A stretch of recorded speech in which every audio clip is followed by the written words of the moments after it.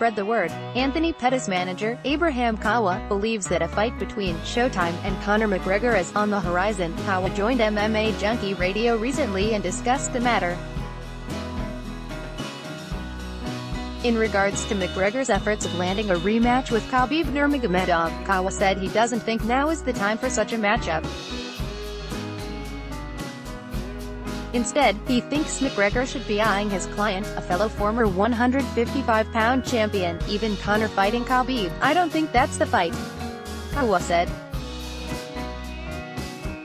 I actually don't want to see that fight right now. Maybe after a while, yes.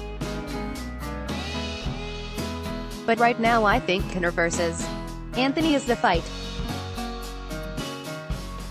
I'm looking at it as, if Anthony beats Nate, and I think Conor is next on the horizon. However, before Pettis can hope for a fight with McGregor, he has some business to take care of in August.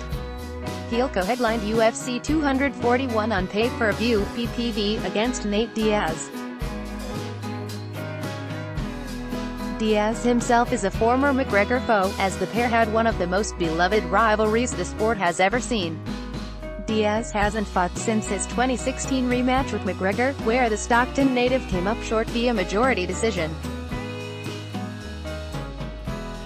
He'll remain at 170 pounds to face Pettis, who comes off a knockout win over multi-time welterweight title challenger Stephen "Wonderboy" Thompson. Related posts. If you enjoyed this story, please share it on social media. Let's block ads. Why?